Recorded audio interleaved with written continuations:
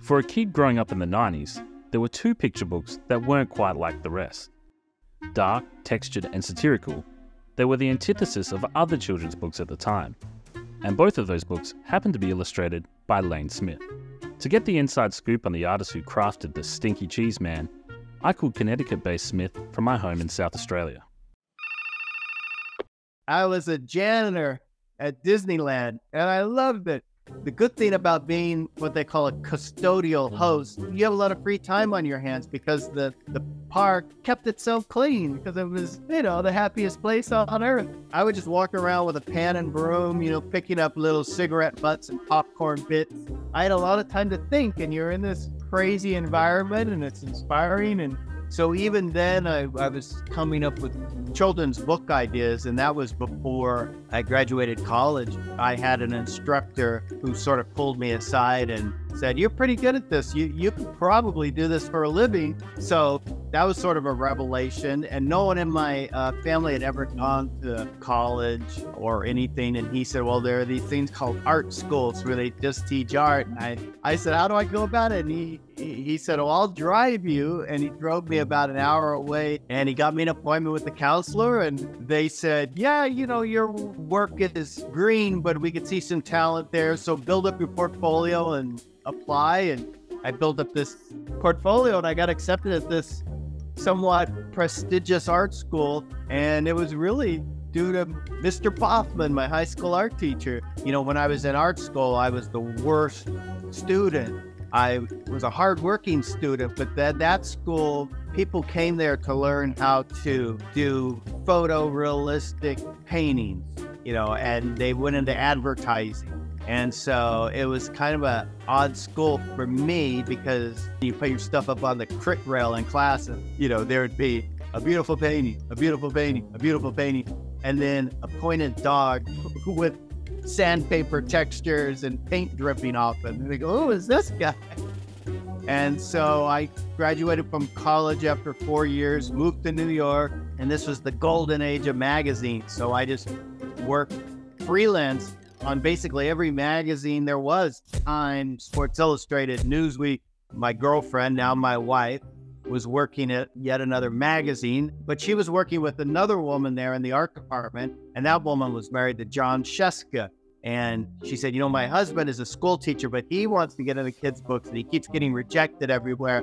Maybe Lane could meet him, and he could illustrate for John." And I'm thinking, "Oh, I don't want that. That's a terrible idea." But I met John, and he was hilarious. He showed me all these little stories he was working on, and I sold the true story, The Three Little Pigs, after it had been rejected by everybody. Finally, someone took a chance on it, and it kind of became this runaway bestseller. They wanted to follow up with something, and they asked, "What else do you have?" And we had previously shown them all these various Stinky Cheese Man stories, and they weren't too thrilled with them. They thought they were kind of weird, and they were, they were weird. They looked weird. They read weird. But we said, "Oh, we still have those stories, and we tweaked them, or we changed them, and we made them better," which we didn't. But they accepted them. They published them, and my wife Molly designed them, and she was sort of the person who put them all together and made it all make sense. The collaboration between Smith and his wife, designer Molly Leach, is as successful as it is unique.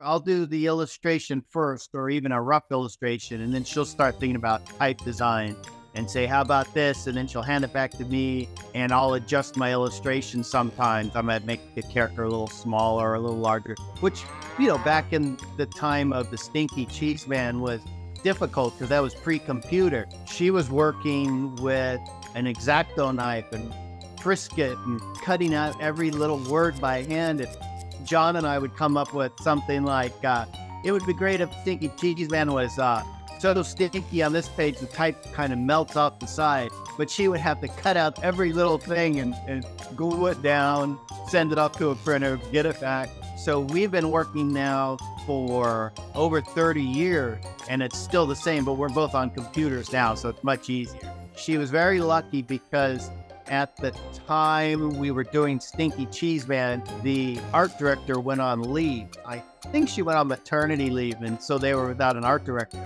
And Jon just kind of jumped in and said, well, Lane's married to Molly. She could design Stinky Cheese Man. And they were kind of like, oh, okay. With the success of the Stinky Cheese Man, Hollywood called. Jon and I were working on a Stinky Cheese Man movie 30 years ago. We were producers on it. I was directing it. I had just come off of working on James and the Giant Peach, and that was all stop motion puppets, and Tim Burton produced it and Henry Selick directed it. So we were trying to do Stinky Cheese Man, but it was an uphill battle, and it eventually just died after a year. It's a little premature to tell, but Jon and I have been working with Netflix for about a year on a Stinky Cheese Man TV series. We'll see, we'll see what happens, but that would be great. And it's a chance to work with Jon again, and we speak every week, and so it's kind of like old times. It's fun. But movies weren't the only authors rolling in. I did a book, the last book Dr. Seuss wrote. He had died, and they found this manuscript, as they often do, but it was a pretty good one. I got to work on, with the Seuss estate. That was cool. And then I had such a good experience with the Dahl family that they asked me to re-illustrate the original James the Giant Peach novel. I'll get a call to design a film or a series or something, and it sounds great, but I know I'm not going to enjoy it as much as a book, where it's almost like you're making a movie when you do a book, because you write the script, you art direct it, you're married to the designer. For young artists looking to make it in children's books, Smith has some simple advice. Now, and it's probably harder than ever now, people breaking into the business, because so many people are doing children's books. When we started, it wasn't that crowded a field, but now everybody's doing it. The advice I have, which is just the hackneyed cliche of not to give up, only because when we did the true story of the Three Little Pigs, that was rejected soundly by nearly every publisher. It doesn't look that wild now or read that crazily, but it was just so unusual at the time. Even though everyone was rejecting it, after a while, you would think that would get to you, but we still know it was a good book, and no one was going to stop us, and you just kind of hang in there. And then eventually someone took a chance on it. And I think if you have just even a little talent, if you believe in yourself, hang in there, because eventually someone's gonna publish you. Probably. Maybe not, but it's been a great career and a great life. I have 3 books I'm working on now. Hopefully I'll keep doing books on 90, and then like William Steig, and then I'll kick the bucket. That would be great.